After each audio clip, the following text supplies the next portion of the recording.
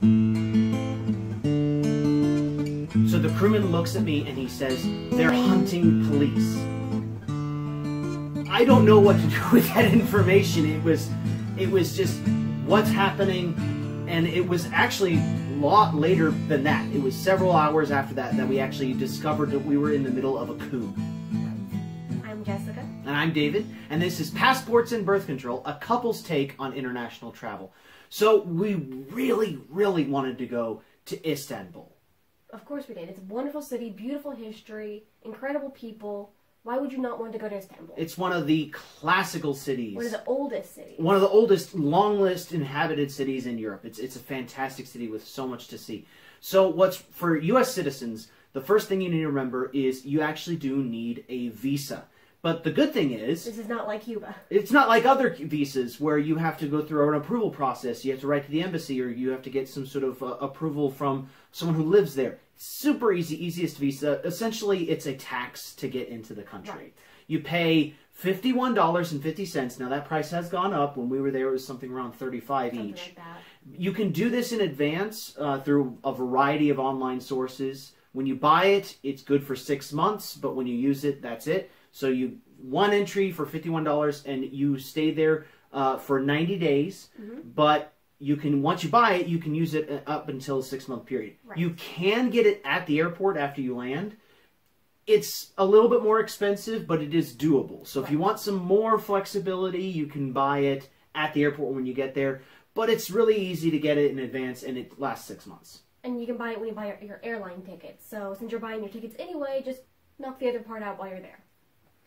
So, again, you can always stay in a hotel, but in Istanbul, the hostels are amazing. We stayed in an old hostel in the old city.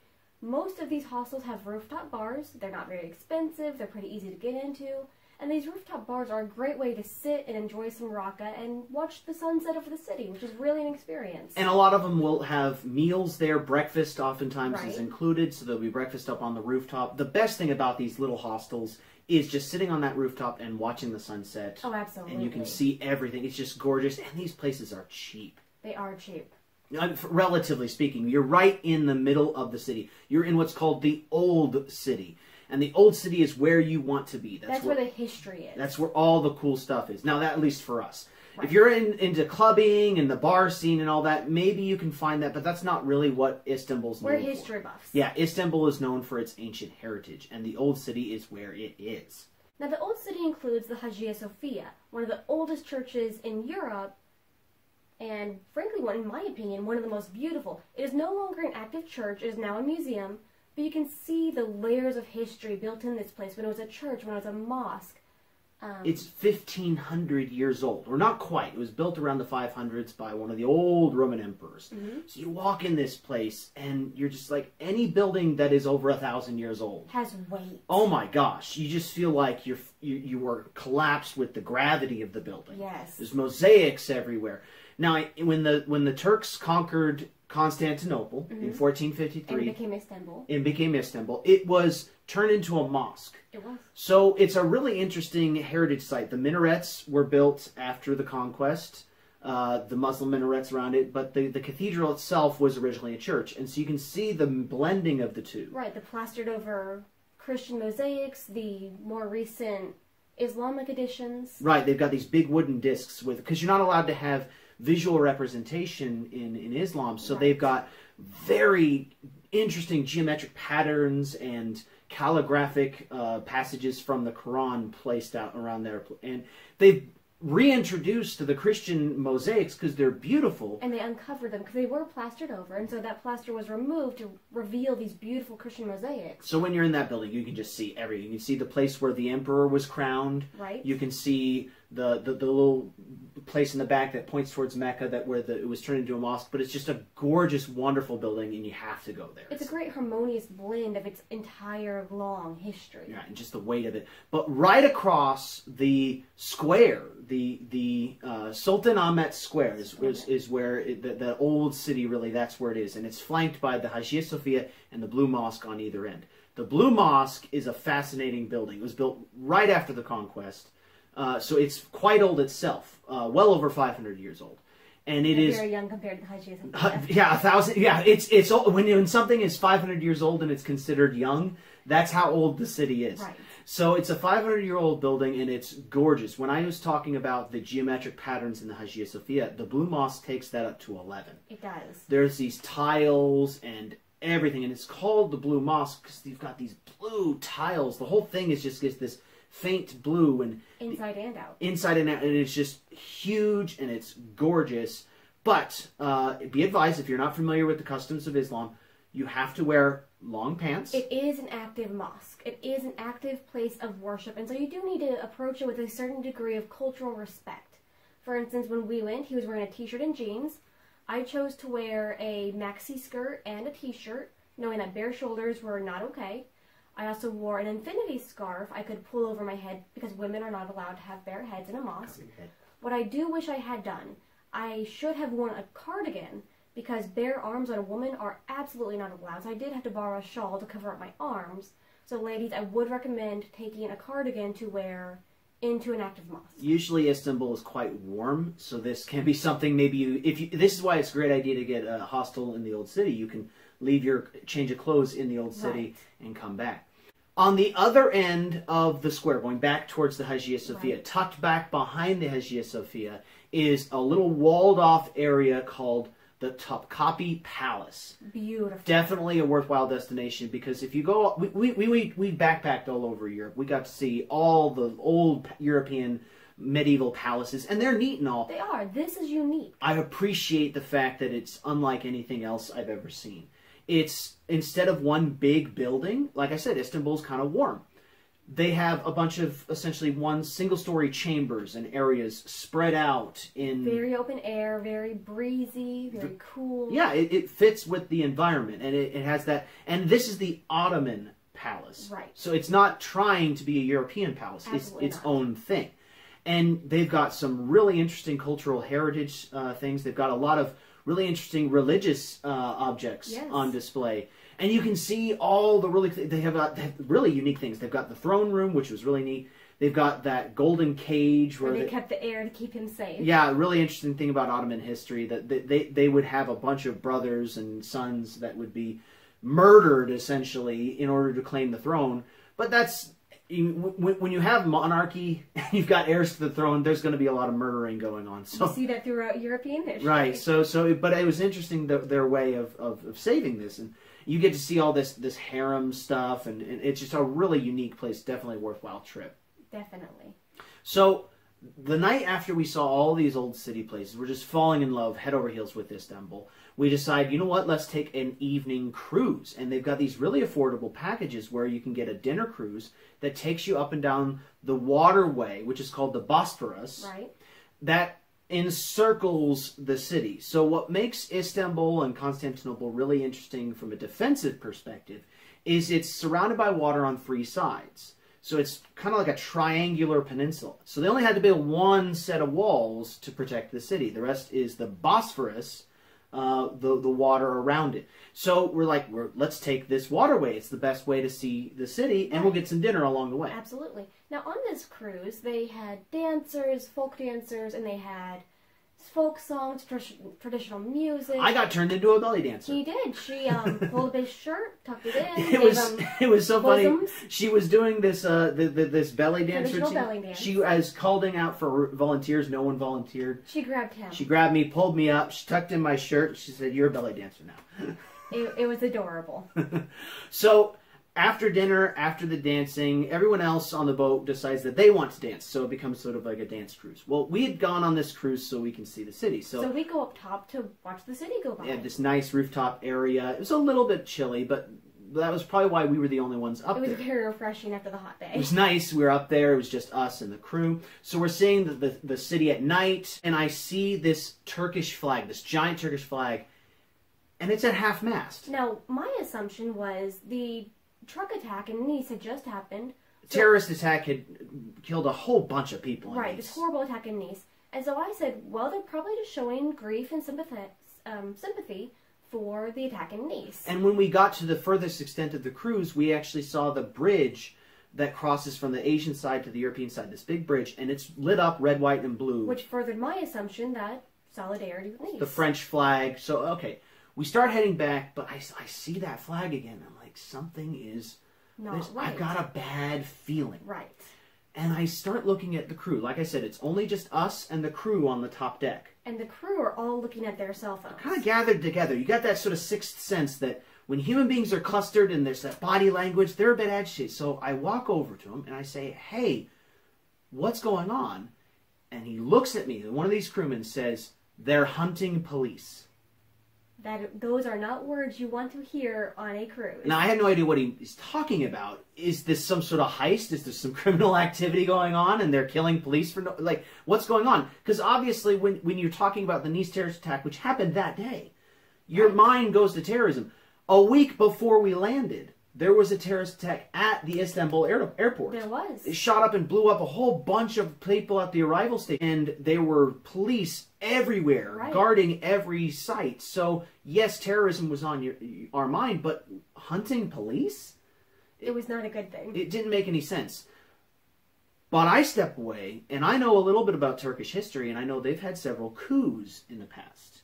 So I look to Jessica and I say, this might be a coup. There might be a coup happening. And you definitely got the sense that something was going wrong because this cruise was supposed to end at, like, what, 11? 11 or so. We don't get back to the dock until after midnight. It's late. So it's late. We're at the dock. We're wondering what's going on. We circled the dock a time. We circled the dock, waiting for a time. Because what we didn't know, we've later found out, there was a coup. And most of the protesters against the coup were at Taksim Square. Which is where our boat was supposed to dock. Like, and let us back here's home. the square, here's the docks. We are right in the heart of it. We are square in it. So they get docked. Now, that crewman who had told me they're hunting police, I keep watch on him because for some reason, him and I had a connection. He's like, I'm going to take care of you. I'm going to make sure that you don't get, we have no idea what's going to happen. We don't know. So he decides, I don't know if this was his plan from the beginning or what, but we took a van from our hostel to the dock. That's how we got there. When we get to the dock, we're supposed to find our van driver. He was going to be waiting for us, and he would take us and a bunch of other people at hotels. And he was. Yeah, and he was there. But the crewman took off his crew jacket and put on a regular jacket, and he joined us. He rode us with us back to our various hostels. And so he helped escort us, and I remember we were following through the crowds, just through the thick of it. I was like, as long as I keep my eye on this bus driver. I had a death grip on the back of his shirt. So I'm like, if I lose this van driver, there are so many people, I'm going to get lost in this crowd, and we'll have no idea how to get back. Now, I kept on going through worst case scenarios. Like, well, what if we have to walk? We're not that far from our hostel, and we're no longer in the old city, where Taksim Square is on the other side of a little bridge. Right, not the big bridge. Not the big bridge. Like I said, Istanbul is surrounded on 3 sides by water. The old city, that is. So the rest of the city expands beyond it. We're in a little bit beyond that. We've got to go back over the water into the old city. Now, in my mind, if there's a revolution happening, they're not going to mess with the old city. That's right. Whatever regime takes power, they're going to leave the Hagia Sophia. They value the history of the old city. So I will feel protected there. I'm not feeling very protected at Taksim Square. So we get in our van, thankfully. The crewman joins us, and he spends the entire drive back cussing out the radio, listening to the radio. I have no idea. We assume he's cursing. He's speaking in Turkish, so we're not entirely sure, but there's a cadence to swearing. Now, I don't know if you've ever been in a dangerous situation. This is one of the few times I have, and I couldn't resist. We get into the van, and I'm buckling my seatbelt. I look at Jessica. She'd been quiet up until this. She was just head on her shoulders. Everything's fine. No panic, no whatever. And I look at her and I say, "Buckle up. There's revolution in the air." At that point, I put my head between my knees because, wow. That was a terrible thing to say. It really I was like, oh, I'm in an action movie. I should say something action-y, like Arnold Schwarzenegger or whatever. No, don't pause to be Arnold Schwarzenegger. Just keep your head on your shoulders and do that. But thankfully, we're stressed on the van. Of course we are. So we make it back to the hostel, and the hostel owner is sitting outside, smoking a cigarette. He sees us, white faces, and he says, "Don't worry, these things happen." Yeah, he just kind of puts his hand up. He's like, like he's embarrassed about the revolution that's going on around him. Somehow this did not make us feel any better. Right.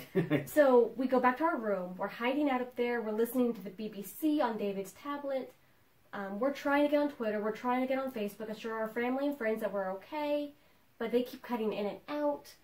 Yeah, Twitter and Facebook were up, but then they were down, and they were up, and they were down. And we kind of had this idea that if social media and the internet gets suppressed, then we're in trouble. We're in trouble. And it kind of kept going out. The internet stayed there, so we were able to keep streaming BBC going, and we were able to keep coverage of what was going on through that. Right, so thank God for the BBC. Because when we look out our window, the old city's just deserted. There was a stray cat out there. Yes, it was very quiet. But in the distance, you could hear machine guns going off. And so my beloved husband here is leaning head and shoulders out the window. I hear machine gun fire. I did. I heard machine gun fire, but I'm leaning out my window because I want to see where it's coming from, see how far it's away. But she's thinking, stray bullet. I'm chastising him, saying, get your head back in the window before I'm widowed in a foreign country. In the middle of a revolution. In the middle of a revolution. What I was actually doing, and I told her this later, I was leaning out the window because I had in my mind, worst case scenario, a bunch of crowds come in, they're looking for tourists. Right. Maybe to just kill foreigners or whatever. I don't know. I'm worst case scenario thinking. And so I'm like, okay, if a bunch of crowds come in and they're just gonna get all of us, I need to find a way to get out of this room. So I'm looking out the window, like, okay, if I jump down to that sill and we can jump onto that dumpster, we're on like the 3rd floor. We can get on the ground, then we can run, and then we can get a bus. We can smuggle ourselves to Greece, and what's going to have to happen here? Which is not to say we were panicking. We're actually doing a surprisingly good job of keeping our heads on our shoulders and looking for escape routes in case of worst case scenario. Right, these were worst case scenarios that we're running through in a logical manner. But we keep on telling ourselves, okay, if this revolution happens, this could be a problem because treaties and customs agents, that can be an issue. We're worried about getting to our next destination, which was Greece. Once we get to Greece, we'll be safe. We're not leaving for 2 days, though. Right. All the flights kept on getting canceled. Everything shut down. We're thinking, okay, the best case scenario here is actually if this coup fails. Right. So just a brief history lesson what's happening. President Erdogan was the president at the time, and he wanted to take Turkey in one direction, and the military didn't like that. The military was losing power. Long story short, the military tried to kidnap and kill him, and that's what the coup was all about. Right. But not everyone in the military supported it. So we're in our hostel, and we hear this Huey helicopter, or some kind of helicopter, flying overhead. And I know enough about military stuff to know that when a helicopter is flying over a metropolitan area, it has to have running lights, flashing lights going off. There were no lights. Right. They only turn the lights off when they're in a war zone. So this is a bad sign. Very bad. And we had heard on the BBC radio that a helicopter had been shot down in Ankara. And so we're thinking, oh, is this helicopter going to get shot down and crash into us? Because there were F-16s. I'm pretty sure there were F-16s, but there were fighter jets flying overhead. And we're like, okay, well, some of the military supports the coup, some of them don't. So which side are these guys on? Right. Now, on top of all of this stress, I had realized that morning I was a few days late for my cycle. And so I had in the back of my head, I might be pregnant. Yes. I chose this time to tell him. May not have been wise. It's like 1:30, 2 o'clock. She tells me that I'm late, and we're in the middle of a revolution. It's just took... It's his turn to put his head between his We were at a 9.5 maybe. Now we're at a 12. I mean, it was just intense. Things are going on. And then right about 2 a.m., the call to prayer from the mosques rings out. All we know is the mosques are calling people to the streets, and we don't know whether it's a call to prayer or a call to arms. Now, the Muslim call to prayer happens 5 times a day, and it's essentially just saying, you know, God is great, and come to prayer. It is absolutely a gorgeous But they don't do it at 2 a.m. No. And so we knew something was up. What we found out later was they were calling people to the streets to help defend the government. Come to the mosque, gather there, we'll take to the streets, we'll stop the military. Right. That was the plan, but we don't know this. We're just 2 a.m. and the Blue Mosque starts going off. So it doesn't take long after that. 3 a.m. we hear on the BBC radio that President Erdogan has landed in Istanbul. He wasn't in Istanbul. He lands in Istanbul. The coup is over. Because a lot of the coup was about stopping him, killing him, whatever. Now that he's in Istanbul, the military loses heart. They all give up. So 3 a.m., it's done. Internet solidifies, Facebook, Twitter solidify. We're able to assure our family that we are safe, that the coup is over. We're tired, we're exhausted. We're like, okay, well, let's get some sleep. So we go to bed. Right when we turn off the lights, boom! Window shakes, mirrors rattle. The door rattles. The whole building shakes. We're like, oh my gosh, there was an explosion. So I run to the window, and I'm looking for smoke. I'm looking for fire. I'm looking for what was that. What he sees are afterburners. I see overhead the F-16s or jets or whatever. They're flying overhead, and I realized, oh, you jerks. Sonic boomed the city. I think it was in celebration, but I think what the idea was these jets, they came in, they turned on their afterburners, and they did a sonic boom, and the whole city just like earthquaked. And I was confirmed by this because I saw them coming in, and they did a second pass, and they did it again. Again, windows shake, door rattles. It's terrifying. So I'm like, you destroyed any sleep I might get that. I'm so glad. It could have been a lot worse. It could have been. We were going through all sorts of worst case scenarios, but we made it through. We were preparing for any worst case scenario, not because we mistrust the Turkish people, but because coups are terrifying when you're in the middle of them. Yeah, so it's just one of those things where we kept our head on our shoulders. Things could have been a lot worse. But you don't know that at the time. You do not. Things can get a lot worse really quickly. So the next day, we're wary. We get up. Thankfully, there's some breakfast. We go up to the roof. Sunshine, brilliant day. Beautiful day. Have some breakfast. We linger over it. Have some olives. We want to make sure it's safe to leave the hostel. So it's around 10 a.m. We finally venture out. And we decide, okay, we've got these lists of places we really want to go. We haven't been to the Grand Bazaar yet. We want to go to the Archaeology Museum. We want to see these other museums. Right. So we get out, and no one's there. There's no tourists. The police aren't about. There was this tank parked in front of the Hagia Sophia all that week. Gone. Mm-hmm. No police at all. Not a single armed personnel protecting anybody. And not that many tourists for that matter. No, there's a handful of people. But, okay, let's keep going. The danger's probably past. So we go to the Archaeology Museum. We see the sites, see some old Trojan artifacts, Byzantine artifacts. It's really neat. But then we decide we want to go to the Grand Bazaar. It's closed for obvious reasons. Of course. It's a crowded place. They want to keep people away. We want to go to the Army and Navy Museum. Also closed, right. But for a different reason. Because the Army tried to overthrow the government. It's just an awkward situation. Right. So that night, we were supposed to meet with some friends of a friend. Right. Some Istanbul people who wanted to take us out to have some drinks. So we joined them, thinking, is this really a good idea? Now, these guys were apparently against Erdogan. Right. They wanted the coup to succeed. I will not share their name.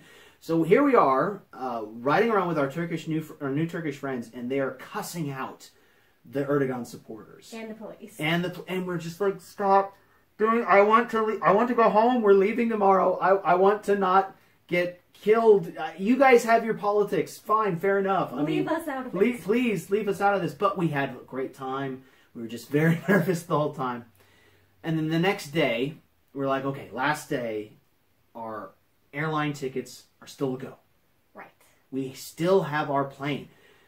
So we left at like, what, 5 o'clock? Our plane was supposed to leave at 5. Every flight until noon was canceled. Right. We're at 5 p.m. Okay, and they kept on pushing it too. Like 2 p.m.'s canceled, 3 p.m.'s canceled. But there's one site that we really want to go to that's still open. We're just wandering around. The spice market's closed. Right. We're like, okay, there's one big palace, the Dolmabahce Palace. It's this European-style palace. It is. It's very different from the Puppy. Yes, it's European style. They're trying to be like the Turkish Versailles. Only one Sultan ever actually lived in it. Right. It's just ostentatious as can be. Oh, it is. Everything's gilded. There's peacocks running around. Yes. It was kind of hard to enjoy it. Because we were still a little anxious about everything. And she's still late. I have not started my cycle yet, and so we're still concerned. Are we pregnant? Are we going to be stuck here? We're going to be stuck here and pregnant. Can I get us smuggled into Greece? What's going to happen? Right. So we explore a little, but then we retreat to the airport early, and we actually catch, I think, if my memory serves, was actually the first flight out of Turkey. Not the first, but maybe on this airline. Because up until, I believe, 3 p.m., they were still canceling flights. Right. There were no flights to the United States for the next week. There were not. Every flight to the United States was canceled. Right. So we get to the airport, and this is where I say best case scenario for the coup happened, because customs, no problem. No problem. They checked our passports, we're gone. Right. No big deal whatsoever. We get on the plane, and worst case scenario again, I'm like, what if we get shot down? Or, right. Like, I think the plane, they actually brought in bigger planes because all the planes before had been canceled. Right, and so they needed to fit more passengers to make up for the canceled flight. But what's really ominous was this was a big plane, but it was like half full. If that. There were not many people. I guess they either missed, they got earlier ways out of the country, or they were hunkering down. I don't know what's going on. But we took Aegean Airlines because we're going to Athens. The second that the captain calls that we're in Greek airspace, we breathe our first real breath in days. I think that we burst into applause on the airplane. The few people who were on the flight did applaud. Yeah. So we land. We get through customs. The Greek people are like, "Ooh, you got out of there. Yeah, welcome to Greece. Welcome to the EU."